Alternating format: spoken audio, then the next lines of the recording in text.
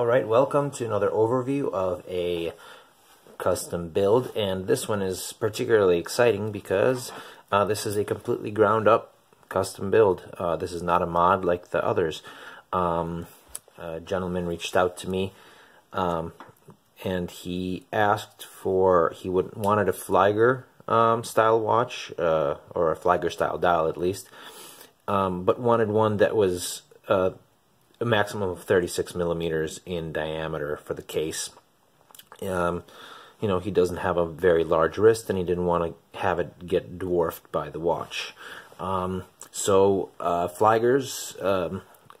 as you may or may not know, are basically based on the idea of the 1940s German fighter pilot watch. They have a very distinct dial style. Dial design, and those dials in the aftermarket sense, if you're just buying a dial, don't really come in sizes to fit a 36 millimeter case. Even back in the 1940s, these things were well over 40 millimeters, which by those times would have been gargantuan. There was a clear reason for this. These were true tool watches meant for pilots. They were meant to be worn over flight gloves and meant for maximum of visibility for timing maneuvers, what have you, for World War II fighter pilots.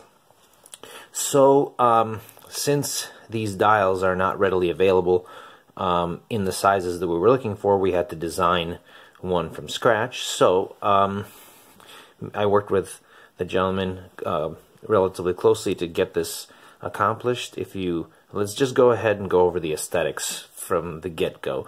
So we have the dial here. This is that classic Flieger design with the internal minute track you can see there, and the hour track on the outside. You have the red seconds hand moving across the dial.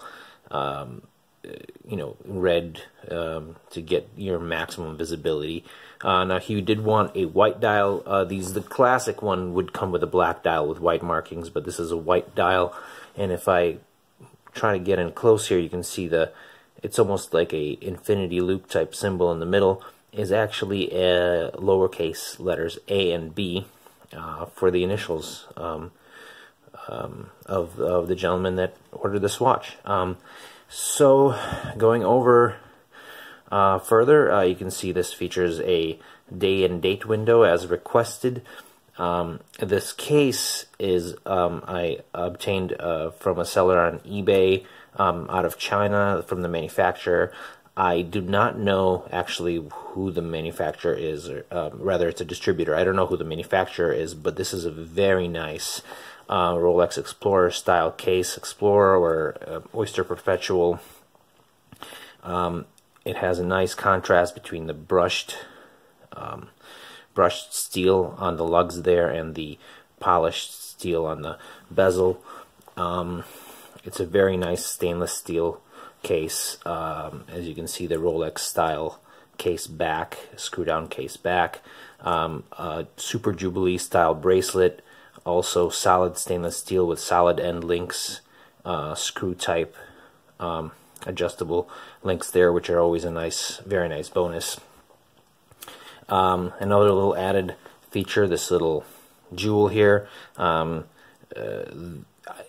These are not readily available as screw down crowns with the jewels, but this was requested, so I added that. I attached the jewel to the crown.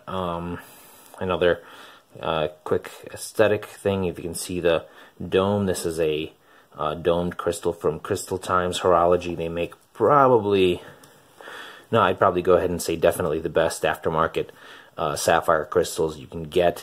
Now, they don't make one for this case specifically, but the one that they make for the Invicta Diver happened to be the exact match for the dimensions for this. I lucked out, so I went for it. Okay, so going in a little bit on the technical statistics, the movement in this watch is the Sellita SW220 Swiss high beat movement, beating at about, well, not at about, at 28,000 beats per minute. The Sellita SW220 is actually the exact clone copy of the ETA 2836, which is the ETA day-date movement.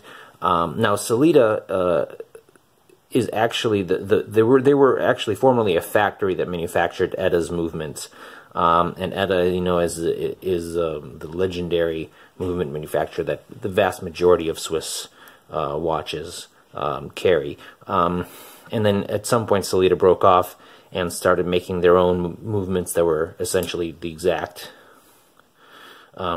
same movement as the ETA one. So the movement and the hands were sourced from Autofry, as I said, the crystal from Crystal Times Horology, and the same seller on eBay was carrying both this bracelet and this watch and this case. So there we go. And before I wrap up, let me just get this light here. Bam, there we go. So what we have is a luminous dial. So as you can see, the hands stand out significantly more. They do have the Swiss Super Luminova C3 lume, and then the dial, I basically alternated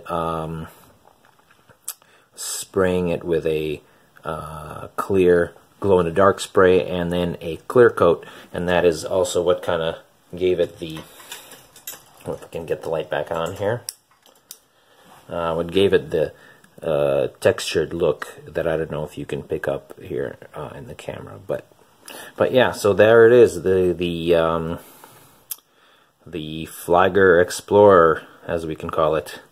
I hope you like it. Cheers.